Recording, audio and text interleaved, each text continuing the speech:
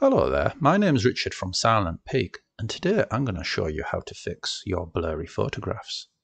Now if you're like me, you've probably taken many photographs and a portion of those were blurry. And also like me, you probably went ahead and deleted them. Well, that was a mistake because we can fix a blurry photograph and we can fix it pretty easily.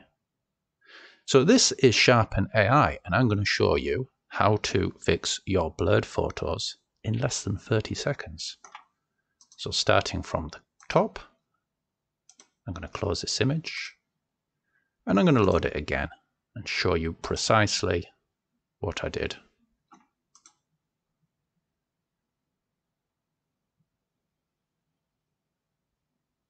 And there we go. So precisely what I did was not an awful lot, to be honest. Now, we could bail out there and you've sharpened your photo and it took much less than 30 seconds. However, you can often get even better results if you're prepared to do a little bit of manual tweaking. So on the automatic mode, Sharpen AI will assess your image and automatically sharpen it based on what it perceives to be the best option. However, I've found quite often I can do better myself. So by clicking off the automatic mode, we can select between the 10 different AI models. So we can see here 10 models and sort of separated into 4 groups. So we have standard, motion blur, out of focus, and too soft. And simply by tagging your way through these different AI models, Sharpen AI will respond, re-render the image, and you can see whether or not that you like the result. In that case, we've got an improvement, but I still prefer motion blur very blurry. Now, if you don't really feel like going through each one, every time, what we can do is we can go to a 4-way split view comparison. This gives us the facility to look at 4 different AI models simultaneously.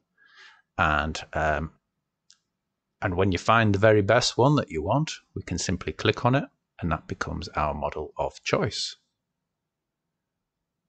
And motion blur normal is looking good. And yeah, I think I still prefer motion blur very blurry. You also have the facility to automatically fine-tune the image. So this is pretty straightforward stuff. We have model parameters here. We have a slider here for remove blur. So I'm going to dial that up a little bit just to see what it looks like. It looks good. Maybe a little bit strong. So we can dial it back a little bit. And we've got the noise suppression. So this is a rather clean image. But I'll dial it up just to show you what happens. And there's not really much to see. We also have the facility to do selective sharpening. So for example, if we wanted to sharpen the eyes, we can get our brush out, manually brush over the eye and apply sharpening just to that area. But that's very much a very separate video. It's a little bit boring and you probably don't want to watch me do that. Now the best thing is if you're still not sure whether you'd like to try this, you should, because you can try it for free. Now there's a link in the description below, and in exchange for your email address, they will let you try Sharpen AI free for as long as you want.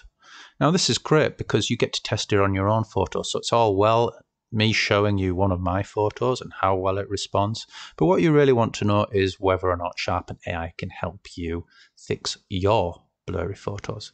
And you can, and it's going to cost you nothing. Anyway, hope you found that useful. If you did, please subscribe to my channel. I've got plenty of other secret tips I can show you, and it costs you nothing to learn. But otherwise, have a great day. Bye-bye.